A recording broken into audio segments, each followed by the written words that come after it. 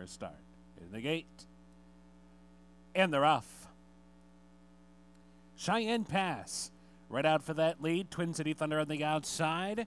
Jabias hard to handle. Tugged back off the pace to be third. Just ahead of Legacy of Truth in fourth. Bandani is away fifth on the inside. Glorious Strike goes a bit wide into that first turn, and then it's Runaway Steven who finds a cozy spot down inside, about 6 or 7 off the leaders as they make the bend. And then at the back of the pack are Fatty Langbean and True Tap. 24 and 3/5 seconds racing to the backstretch now, where Cheyenne Pass has a narrow lead, and Twin City Thunder prompts this pace. Running in second, those two about 4 lengths ahead of Legacy of Truth, who comes on to take over third.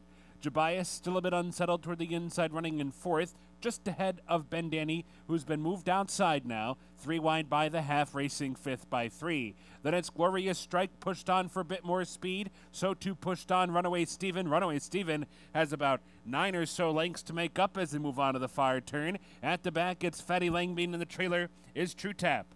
So round the far turn half in 48th and 4. Cheyenne Pass, Richard Aramia trying to go wire to wire. Twin City Thunder has been second since the get-go, and they come off the turn that way, 3 lengths ahead of Legacy of Truth. The rest with a lot to do. Off the turn, Cheyenne Pass and Twin City Thunder. The battle is joined at the 8th pole, with Legacy of Truth a distant third, down to the final 16th, and Cheyenne Pass continues to hold off Twin City Thunder. Cheyenne Pass 1 length. Cheyenne Pass the winner.